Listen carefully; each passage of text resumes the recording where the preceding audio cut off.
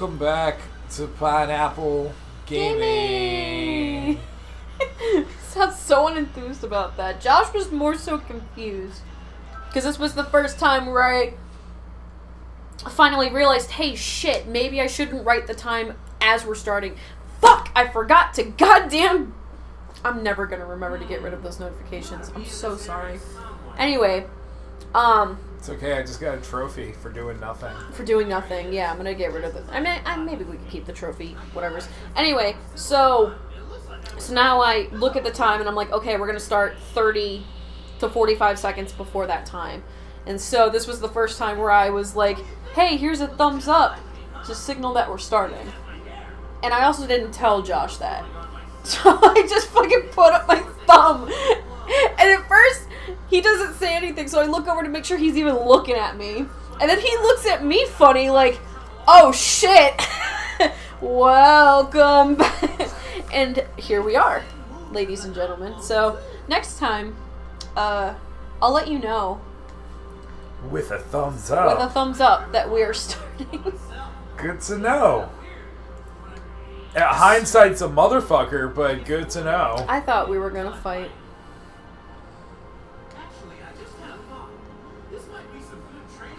Yes, it would be good training for you to fight Goku.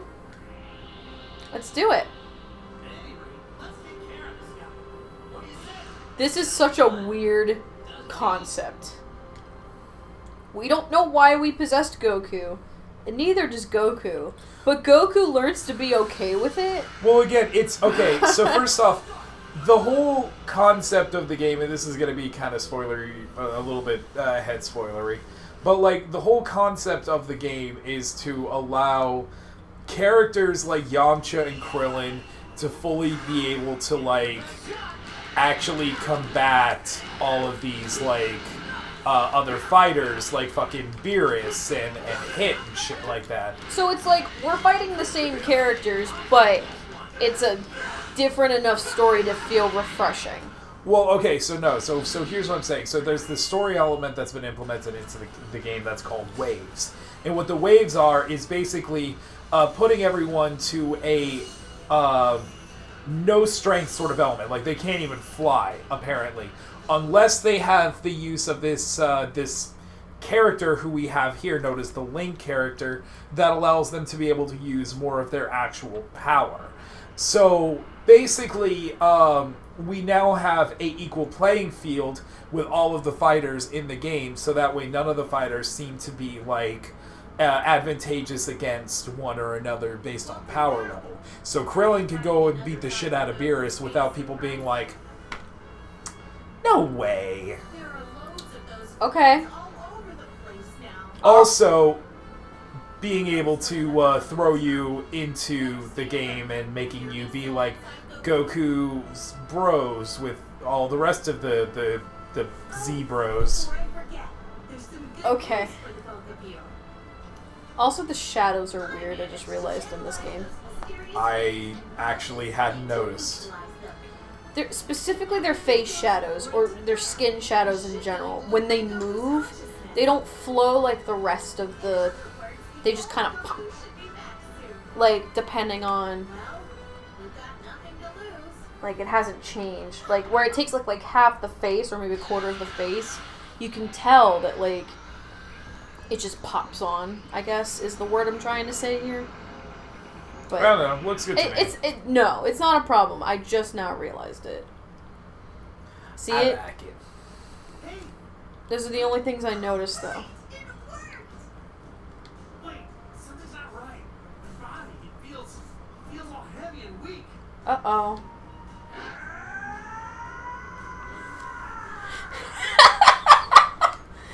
Okay, dude. Aww. Man.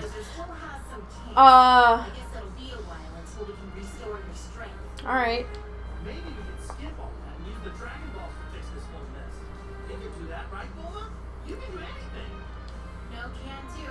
The Dragon Balls are stone. I still can't believe that Goku is, like, 60. Well, okay, like, right now, it's more of, like... Well, I'm thinking think it's right- Super. No, because this is still like super storyline, but like he's more in like his 40s. It's just, who was in their 60s then that I was like surprised? I could have swore someone was like in their 50s. It was 50s, and it's Kiryu and Yakuza 6. So something totally different. Yes. Great. I thought it was for Dragon Ball Z. I apologize. No, I think he's in like his 40s right now. It's 40s or slightly younger, because I never remember, because I think it was Bulma's 40th birthday during the Battle of the Gods scenario, which was basically where Super started off. And Goku is, if I recall, 4 years younger than Bulma. So he would be 4 years younger. So technically he would be 36. Okay. But I can't speak to say that that's, you know, fucking exact. Or anything. Alright, here we go. I'm not going to dig around with too many of these matches. I'm probably just going to go straight to the objective. Do it. I want to get more fighters. Like, once I get to the end objective here, I get Krillin. And I actually like playing Krillin. He's pretty fun. Oh, yeah. Oh, yeah.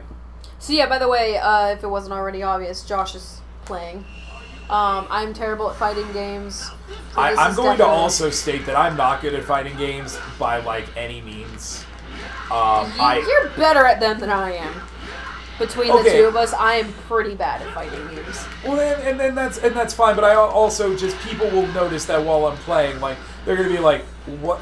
Why didn't you do this? Why didn't you do that? Why like, aren't you perfect? Because you're a human being and you're not fucking perfect."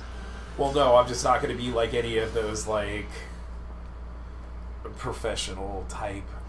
Do we claim to be professional? Fucking fighters. No. Professional fighters. Again, out of the two of us, you do a much better job than I do. Like, I'll put it out there right now. Probably fighting games are my weakest gaming point, I guess. More so than puzzle games? It depends on the puzzle. I'm bad at every fighting game, though. I've been alright at some puzzle games. I would say puzzles are a close second for sure. What about rhythm games? I love rhythm games. I'm all about I'll play a fucking rhythm game, like, now. Guitar Hero? Yeah, dude. I played Guitar Hero. I played Rock Band. Some DJ Hero? Why do you think I know, Do You Want to Be My Girl by Jet? Rock Band, dude. All the way. I had never heard that song until I played Rock Band. Music is also not my strongest human quality point.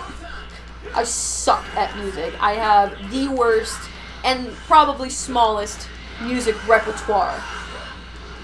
Nobody wants to listen to my music in the car because I have like 1,000 songs of everything I've listened to. Like, not just one genre, just all of my music consists of 1,000 songs.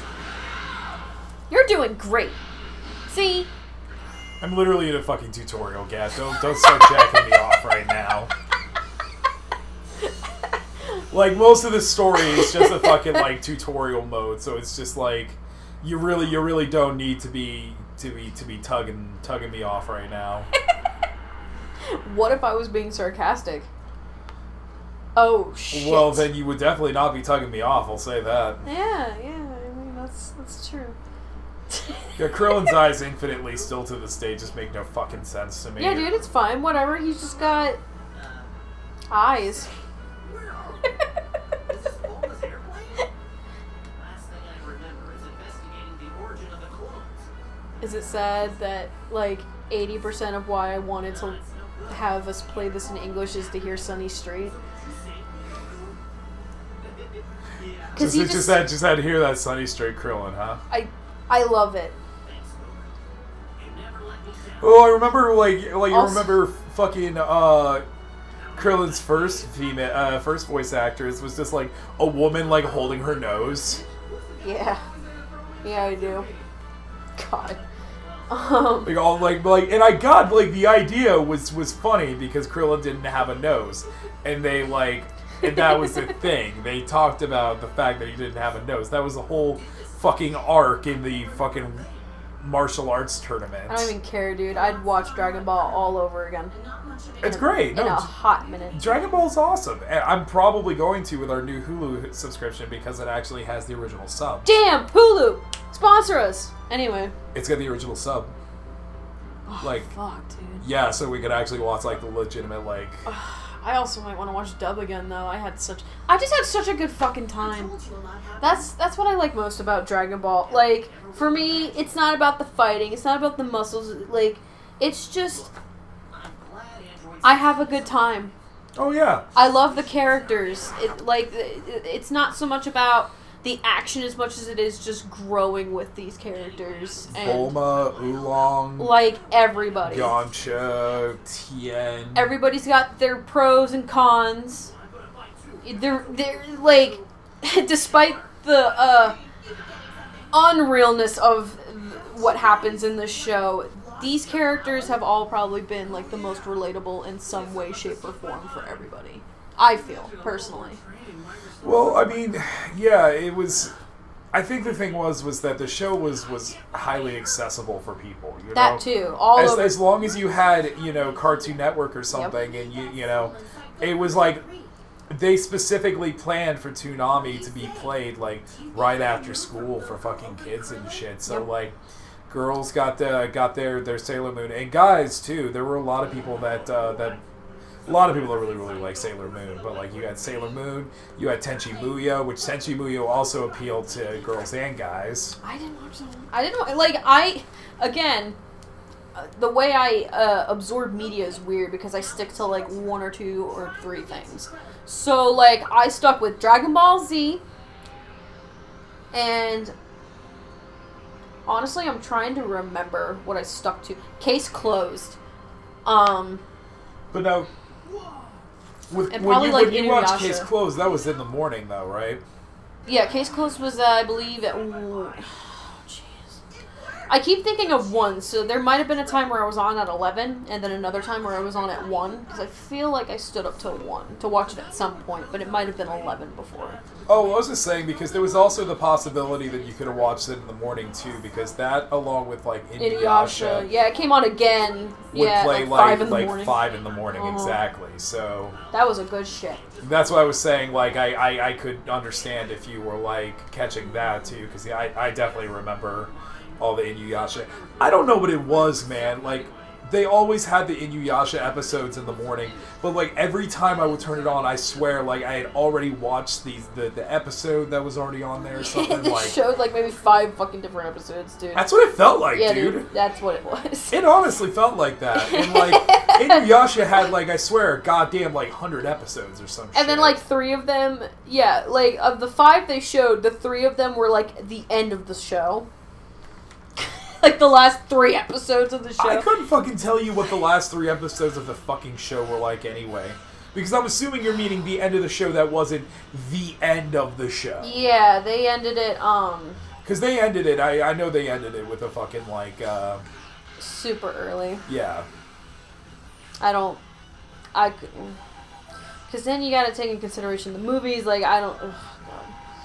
Inuyasha was a time for me. But anyway... Well, you couldn't count any of the movies. They were all supposed to be, like, just their own fucking thing. I don't think at first. I don't remember. It was so long ago. But yeah, so anyway, back to my original statement. Like, I was too young to really follow the story of Dragon Ball Z completely. I was more interested in the characters...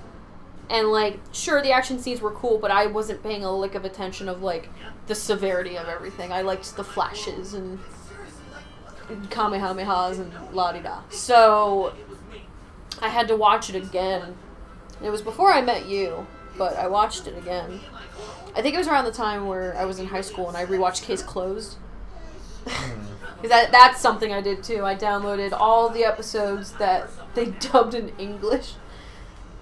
And they stopped very early, let's say that much. Dragon Ball actually stuck around with me for like a really long time. Back when I remember, I was like 6 or 7. I remember I was at my dad's house or something, and I was just like scrolling through all his channels. He had like a ton of channels, and I landed on fucking Telemundo, and I want to say it was like on fucking Telemundo they were fucking showing episodes of Dragon Ball years before I ever found out what the fuck it was. But I totally remember seeing like Goku and his little blue gi and everything, and fucking like, you know, running around with Bulma and shit like that. Like, and I remember like seeing that like all in Spanish and shit like that. It was awesome. You didn't understand a lick of it? No, not at fucking all, man. But it was awesome. I loved it. Yeah, I could say I never had an experience like that, but I mean, I sat and watched every single Japanese episode of Sonic X. So I mean, that added like 50 episodes or something to it. Oh my right? god! Because they cut out so much shit from the fucking like. They cut literally an entire arc. Yeah. Because Tails dated a plant girl. Yeah.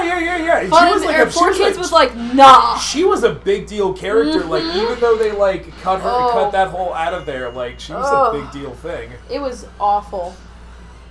Absolutely atrocious. Yeah. But like they can't show fucking Tails getting some fucking red rocket or anything like on TV. He couldn't do. And it's not even like he did get red rocket. It was the sweetest, most childlike romance probably I've ever seen. Other than fucking... It was too sweet. Other than My Love Story. That was probably the most vanilla love story I've ever seen. Too sweet. Skita! Skita. Sorry, for anybody who doesn't know, My Love Story, there's a Japanese name for it that I don't know, but it's called My Love Story. Ore Monogatari. There you go. Good job, you know your Japanese. Japanese. We're gonna go on a honeymoon there sometime. You'll get us around. The next 10 years. Yeah, maybe. What was I gonna say? Oh yeah, My Love Story is the most vanilla, like, to the point where I was watching this show and expecting the characters to die, because that's what anime does nowadays. It's too fucking sad. Nobody can have anything. But no, this is just the love story of two really cute kids. And that's where I'm gonna leave it as. That's all you need to know. Go watch it. Like, I can promise you, nothing bad. Things that are bad happen to them. But it's, like... The most minute shit. The most minute shit, it's all in their head. You know, like... It's more of anxiety. Anxiety, paranoia, like... I love this person so much that, like, if something happens to them, I'm gonna die. But they're also one of those that, like... Are actually a real situation. But it ends up good. It's all good. You could just have a good, little, cute love story. That's all it is. And I'm going to just leave it at that. I don't want to get spoilery about it. Yeah. It's all a bunch of those, like, every character in that show are just, like, way better people than they need to be. Except for, like, I think with the exception of, like, one or, like, two characters that are, like... But, like, outside of that, like, fucking... Every character in that show is so fucking, like, selfless and, like, perfect characters in almost every way. Yeah. And I don't want to go as far as saying to a Mary Sue level. Like, I'm sure they definitely could feel that way, but I don't know. It felt really sweet. It didn't feel too forced. It was kawaii. But with Dragon Ball though, man, like, fucking, oh my god, like. This shit just made... Like, this was the perfect time of my life to watch this show. Because I feel like if I watched it when I was older, yes, I would probably enjoy it. But, like, it wouldn't be... That's the tough part about growing up. Is that things aren't as mesmerizing. Like, yes, things are amazing and things are awesome, but they're not, like... To the point where your little child brain is just fucking exploded because the magic. You know that the magic, or rather you don't know that the magic isn't real yet. And I feel that's just the difference between childhood and adulthood. So next time on Pineapple Gamer, we're gonna get more weird and philosophical. Sorry about that, guys. Suppose so.